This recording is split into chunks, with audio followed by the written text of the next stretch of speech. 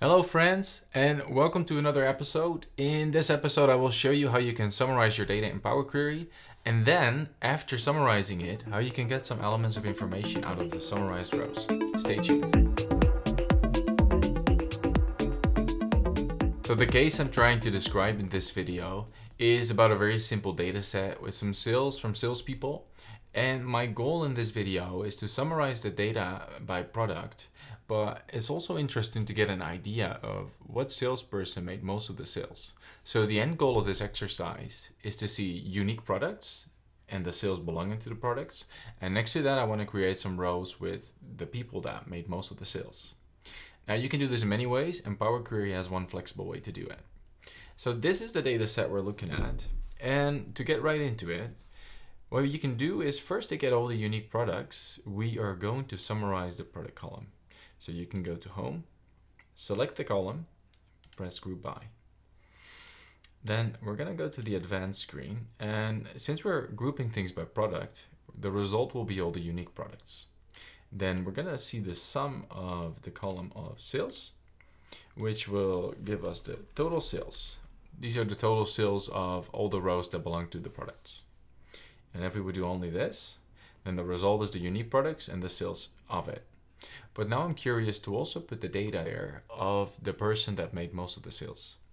So if we go back to the group rows, make sure you go to the Advanced tab. And out here, we're going to add an aggregation, which is the all rows one.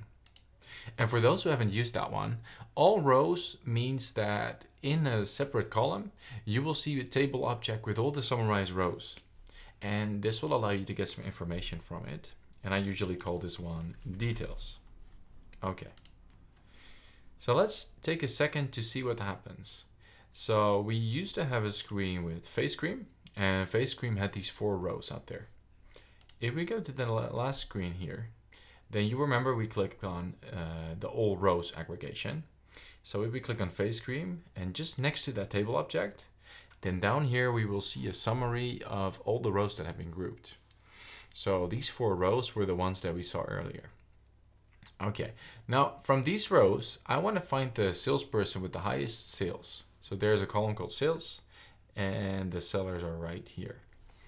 Now to retrieve the value here, what we can do is we can go to Add Columns, Custom Column, and we're going to write here, the result of what we will do will result in a record.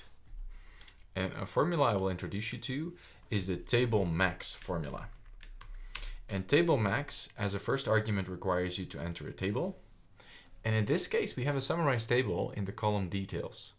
So if you double click on details, it will look at that table, write a comma. And then the next part is the comparison criteria. And in our case, we're simply curious on which of the columns it has to look for the maximum. So what you can do is open your parentheses. And as you can see in the preview, there is a column called sales, and that's the one we're looking for. Close parentheses, press OK. And if you click next to the record, we're going to get a preview, and it'll show us that for face cream, Lisa has most of the sales. And if I click on table here, you can also see that Lisa is the one. Now there's one last step left. If I want to put the results of, in this case, Lisa, I can click on the 2 arrows in the top of the record column. I deselect everything, select seller and sales, and press OK. And now one thing that I still want to do is change the names up here. So we will have the top seller and the top amount of sales. And then we just delete the details column. And in those few very easy steps, you're able to manipulate your data and summarize it.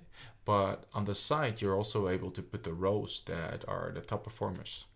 And in this way, you just get introduced to new functions that you can use for Power Query to do your data shaping. But there's all kinds of things that you can combine. So picking some of these up once every while is just going to help you with your analysis. And I will be launching more of these kind of videos on Power Query, DAX, and Power BI soon. So if those add value for you, make sure to subscribe below, okay? Subscribe. And for now, I'll see you next time.